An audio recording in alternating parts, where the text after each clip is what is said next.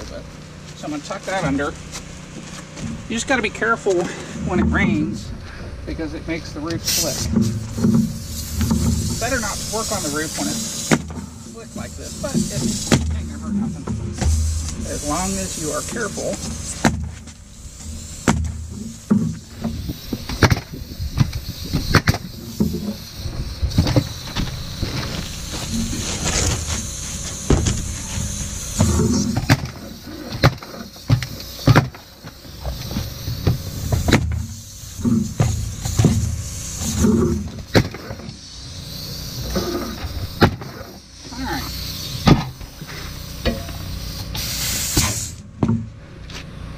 So I've turned down the pressure on my gun and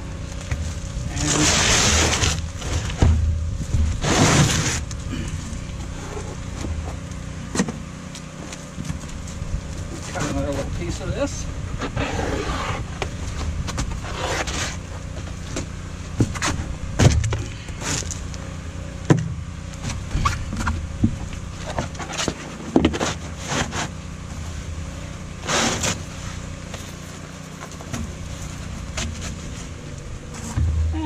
Sprinkling again, which again, no big deal. It actually makes it kind of pleasant.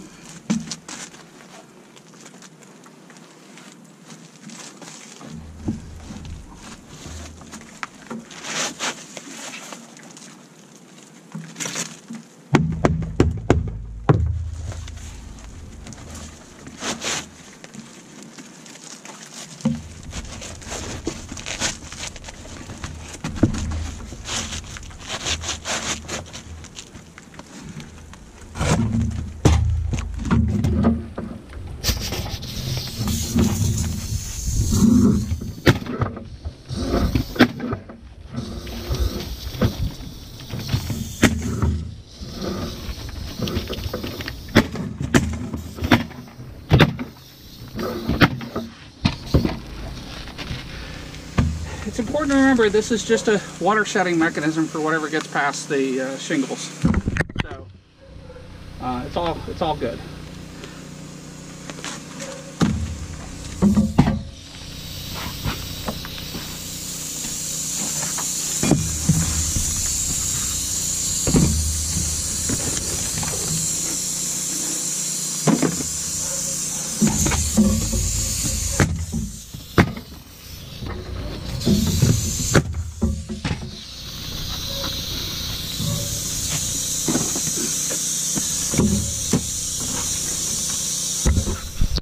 Alright, so we're going to start putting shingles back up here, and you know, a lot of people get bent out of shape about whether it's going to match or not. You know what?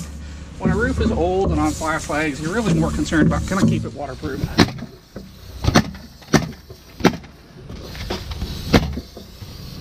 Now, you do not have to have a nail gun, but it sure makes life easy. Just like you can surf the web with a keyboard, but a mouse makes it a lot easier. So, I want to show you how to set these. I happen to like this, and I've got it upside down because I want the cut edge against the flashing. And I think that's where it belongs. And I'm very intentionally sloping it back towards the roof. Save that, you never know where that'll come in handy. That's probably a bit excessive, but water is going to flow away from the wall, which is what I want.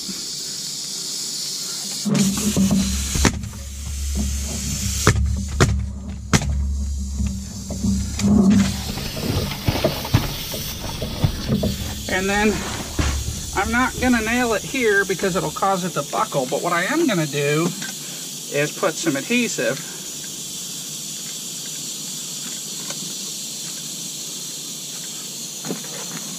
And I'm going to pick up the stray nails that are down here. Saw one under here too.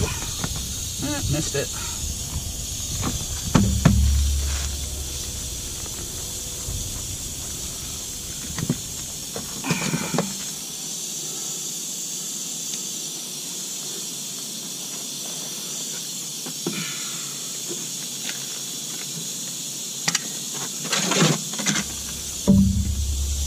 Alright, so that's good.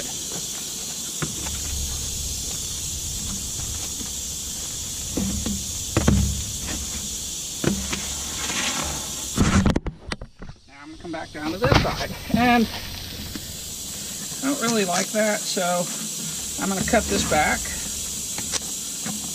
Now, I peeled this back a little further than I needed to because there was some tree damage on the shingles. It was right next to where I was working, and I was like, you know what? I'm going to go ahead and fix that while I'm in here. And then, again, it doesn't matter because I'm gonna start this over here.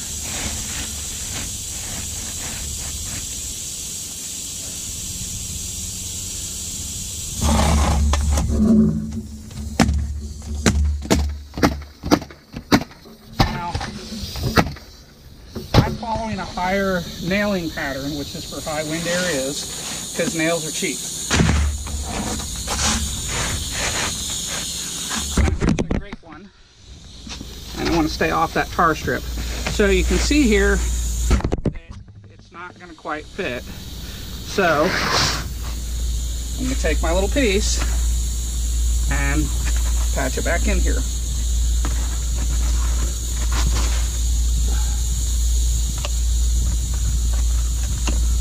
Clean that up.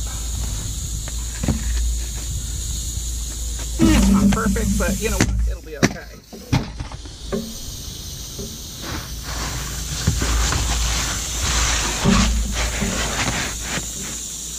And that's going to be just right.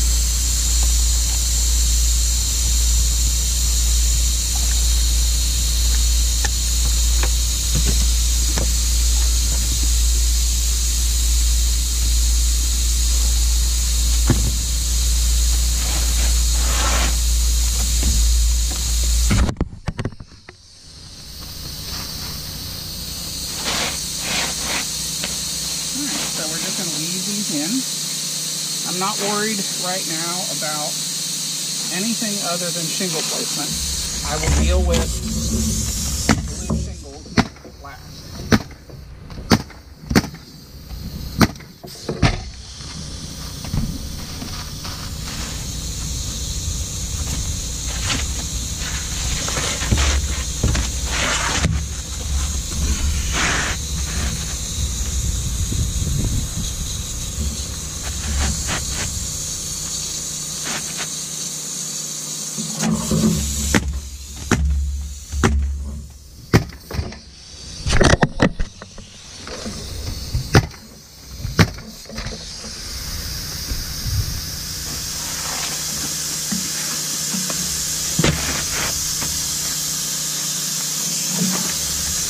Alright, so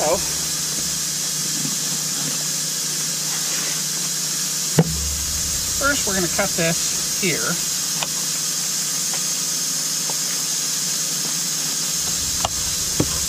And then we're going to take this and throw it up there.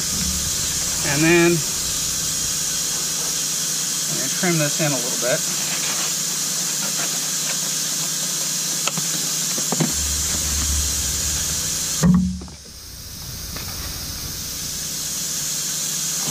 Good. That's upside down. So what we want to do at this point is I'm doing 4 because I want this to stay still.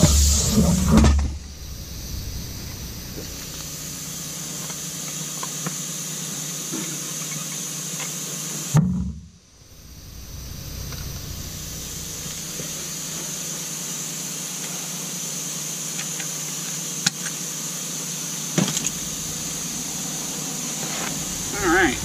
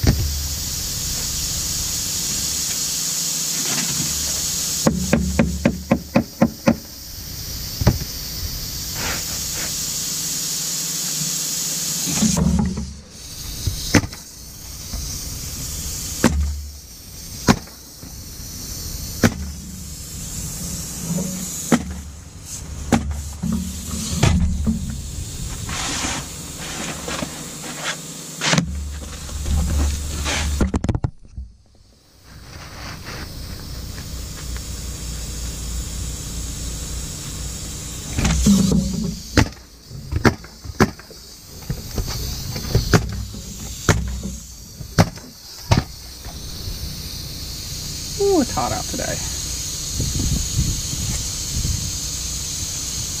These aren't stair-stepping the way I think they should.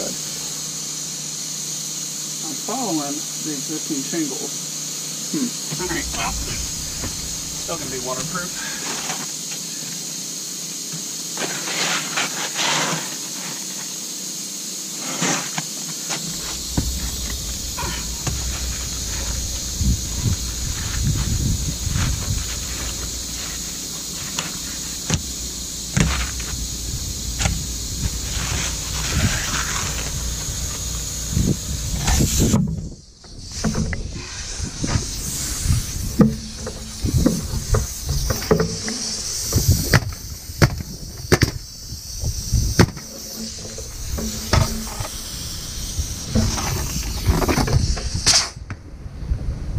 So I goofed and I put a screw or a nail too close, so no big deal. Let's let that leak under there.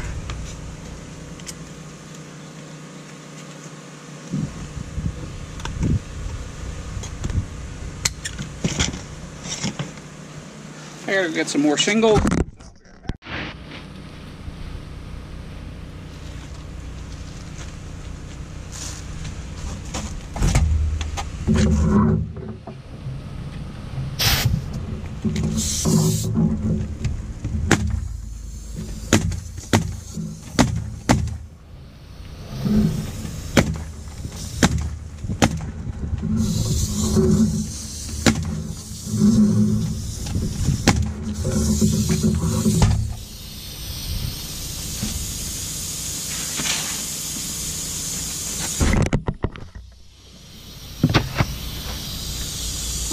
So we're getting there, we're making progress.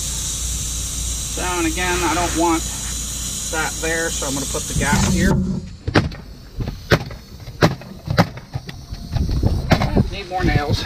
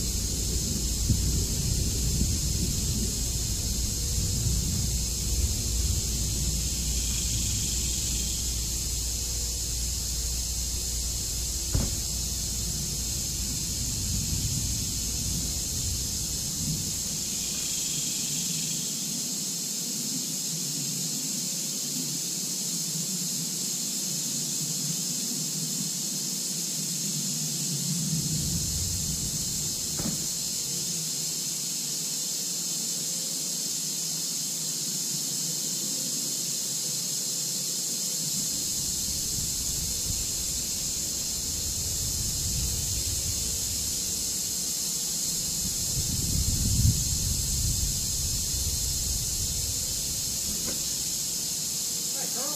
Yeah. Hey, how you doing? Let me tell you, it's all around the corner. Our 5-inch sideway is not 4 inches deep. Oh, okay.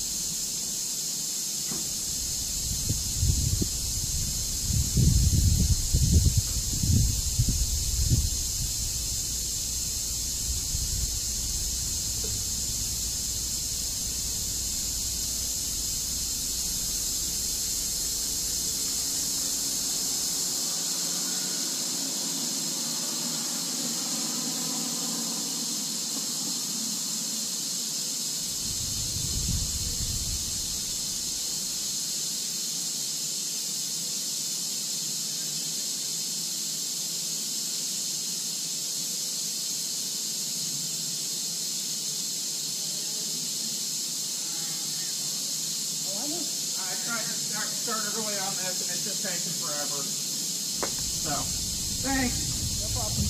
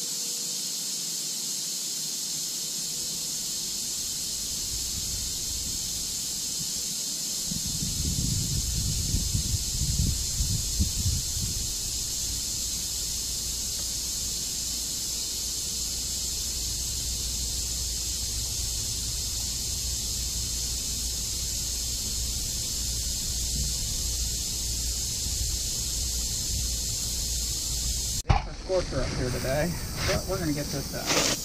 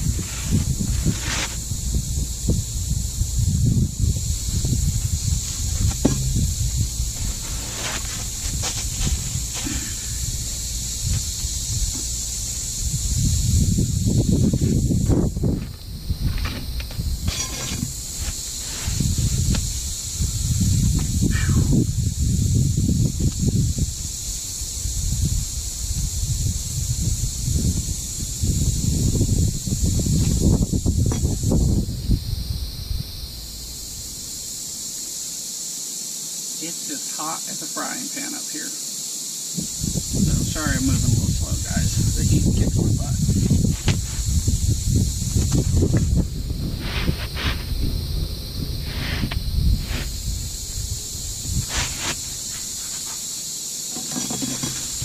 Alright, so we're having some issues with the shingles fob. So what we need to do is clear this nail.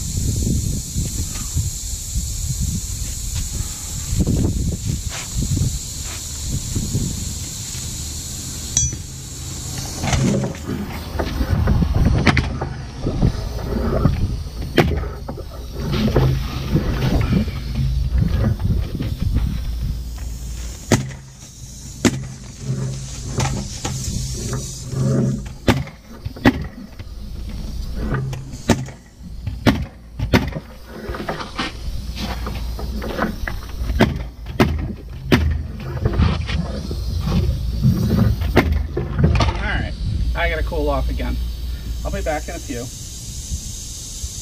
I only got like one more shingle to do. I'll just sit here for a minute. I'll be back on camera in a minute though. All right, so a nice breeze is kicked up, and gosh, I really appreciate that because this roof's probably 150 degrees.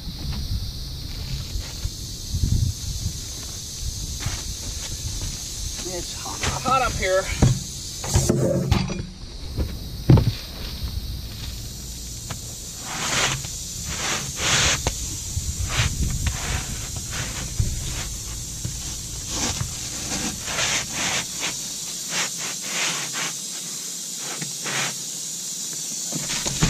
A little more work over here.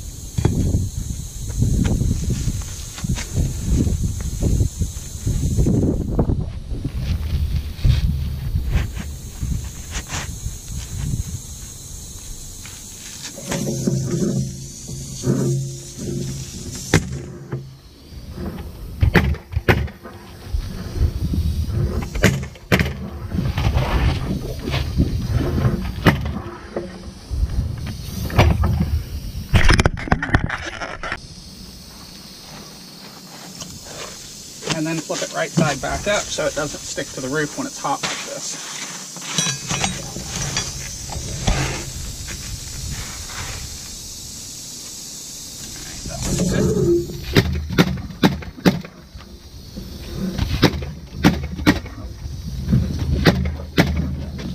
And then we got to seal back or nail back down the course above it that we got sealed up.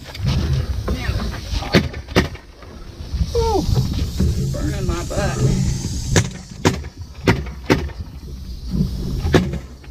Alright. Time for me to go get another caulking gun. I'm basically done up here. Let me show you what this looks like. So, you know, it's a slightly different color, but overall, that's not a bad patch. And we're talking, you know, 40 bucks worth of materials.